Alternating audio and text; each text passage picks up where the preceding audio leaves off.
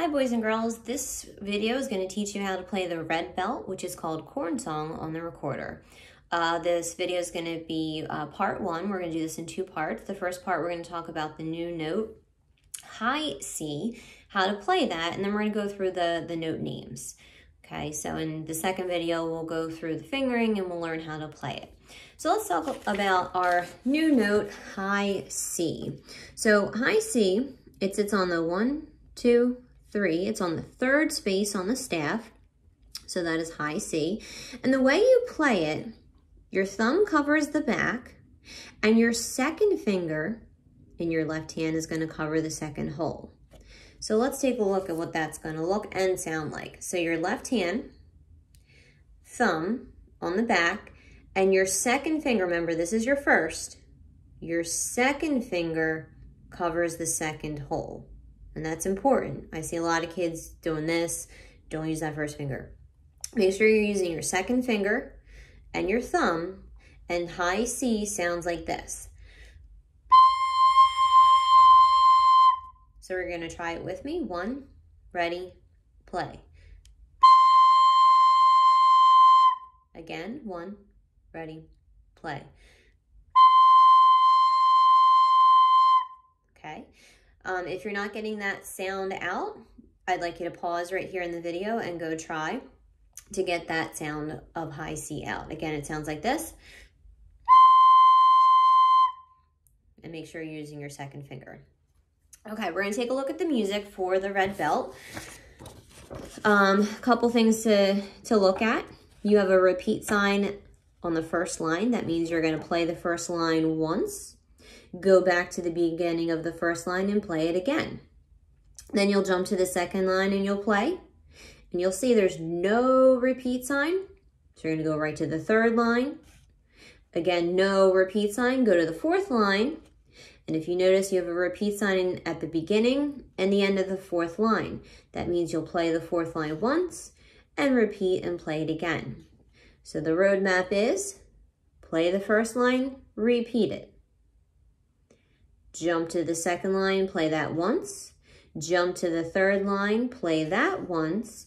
Jump to the fourth line, and you're going to play it twice because of the repeat signs.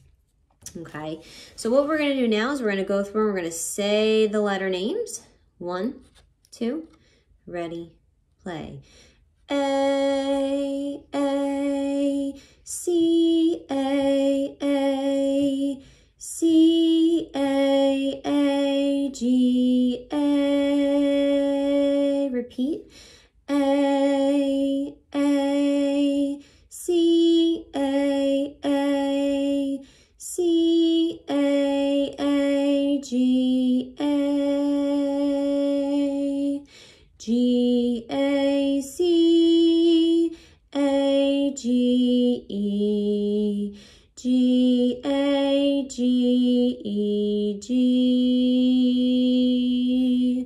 G, A, C, A, G, E. G, A, G, A, C. A,